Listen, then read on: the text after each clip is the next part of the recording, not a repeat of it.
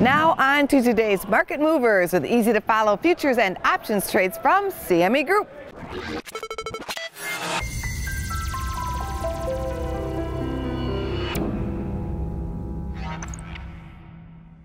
Welcome to Market Movers. I'm Jim Uriel with Scott and Martin. Hi, Jim. So, Scott, we've heard from Jay Powell in his biannual testimony before Congress.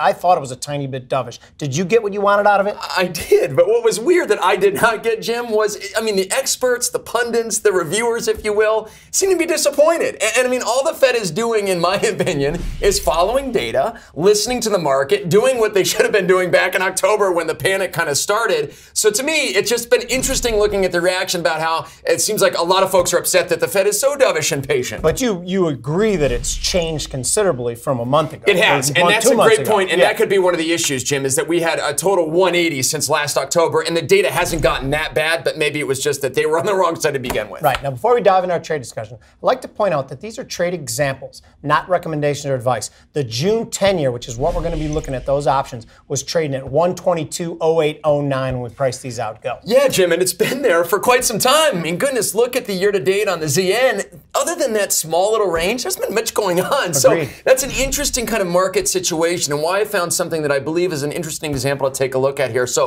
specifically, Jim, looking at buying the week 2 March 122.5 call spread for 15 ticks in the ZN, because I just believe that rates are going to continue to kind of go down here as the Fed continues to stay dovish. This trade expires March 8th. It risked 235 to make potential 265. But to help pay for this, I'm going to add a little bit of a sweetener here by selling a 121.5 put for about 4 ticks. So it takes my trade down to 172 to make 327. So I'm selling that put to kind of help pay for that call spread I'm buying because, Jim, I think that 121.5 level is very key in the ZN. I don't believe that we're going to break that level, and therefore it looks to me like I still want to be long that call spread, but selling that put to help pay for it basically locks me in there. Okay, so one thing we got to underscore here, because people always look at selling naked options as being really risky, and there is risks involved with it. The risk is being long a futures contract at 121.5. But people are long and short futures contracts all the time, and we're talking to traders here. So as long as you understand that, so you risk your $170 and you risk being long at 121.5. And if you can manage that, I understand that. That makes sense. And that's the one thing, is it does lock me into being long there if it breaks that level. But again, based on where rates seem like they're going and what the Fed is telling us,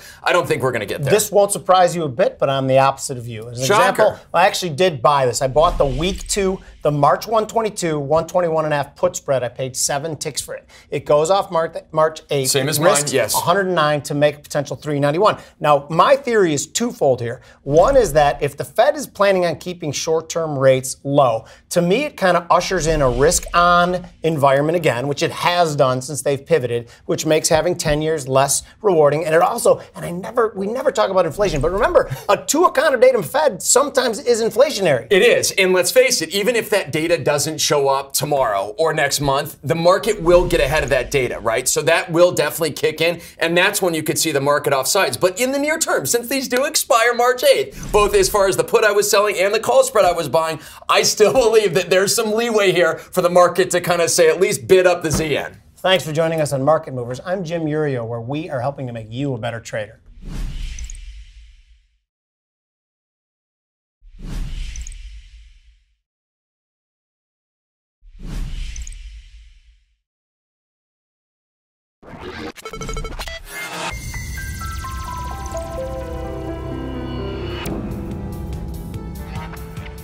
Check out businessfirstam.com to find out where to see our entire show. And don't forget to like, follow, and share Business First AM.